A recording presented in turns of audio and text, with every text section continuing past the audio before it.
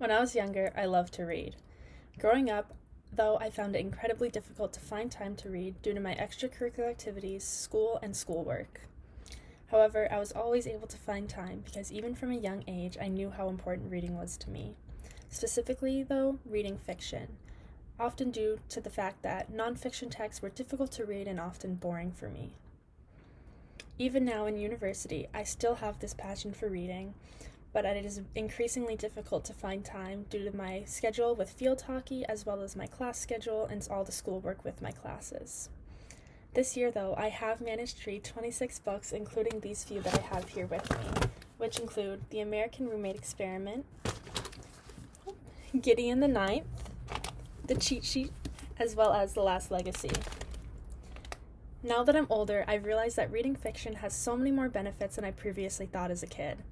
Not only does it provide entertainment to us, but it also allows for improved cognitive functions and health, as well as invoking emotional responses within readers, which can lead to so many benefits. However, all these benefits of fiction texts are not to discredit the benefits of nonfiction texts. I just believe that overall, fiction provides more benefits to our society as a whole than nonfiction. My name is Dakota Patter, and today I would like to discuss why reading fiction is so important. To begin, I want to discuss the emotional responses that can be invoked by reading fiction. Reading fiction can allow for improved empathy, thus improving communication skills and allowing for better relationships. With improved empathy, when individuals are able to connect to something emotionally, they can relate it back to their own life, thus gaining empathy or empathetic values. In a 2013 study done by Dr. Ball and Dr. Van der Kamp, they did a study of a week long, where after a week it was found that participants showed increased empathy after the experiments, which was reading fiction for a week. This was recorded through self-done empathy tests done before and after the experiment. When individuals are more empathetic, their relationships are able to be improved because they are able to express their emotions more freely, have increased understanding, decreased negativity and aggression, as well as forgiveness. Books can also help with trial run relationships almost as a form, or a third-party view. For example, in the book I showed you earlier, The Cheat Sheet by Sarah Adams, there is a relationship demonstrated where there is many miscommunications, and hopefully readers should be able to take that and translate it back into their own lives and avoid conflicts such as that. As well, reading can help improve communication skills. Because of the improved empathy and positive mindsets towards empathetic values, people are able to communicate their feelings and express their emotions more freely, as well as easily. Not only is this incredibly important for maintaining and creating relationships, but as well really helps with communication skills. The next benefit would be the cognitive improvements that reading can benefit from. Reading can help in reducing cognitive decline, aiding in cognitive development, as well as aiding in just overall brain health. Mentally stimulating activities such as reading are able to aid in cognitive decline in elders.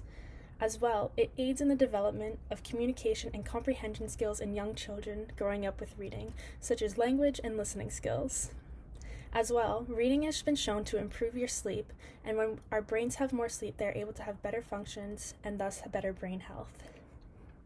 This brings me to the most obvious and I'd say most important value of fiction, which is escapism and entertainment.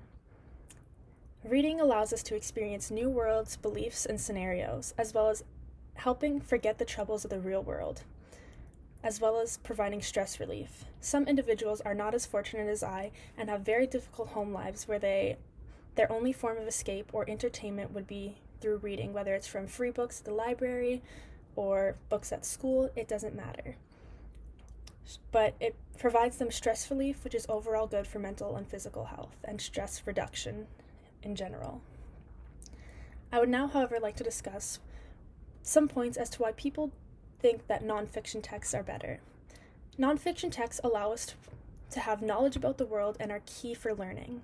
Just this year, I've read two nonfiction books for my environmental studies class to further my knowledge of ecological concepts presented in my environmental studies class. At times, I found these books difficult to read and understand because They had difficult concepts that I couldn't quite grasp. These books are often excludatory of people who don't have the same level of education as I do. Overall, fiction texts are so much more important for us. Not only does it aid in cognitive functions as well as improved empathy and emotional responses, but it provides us entertainment and escapism when there may not be any other options.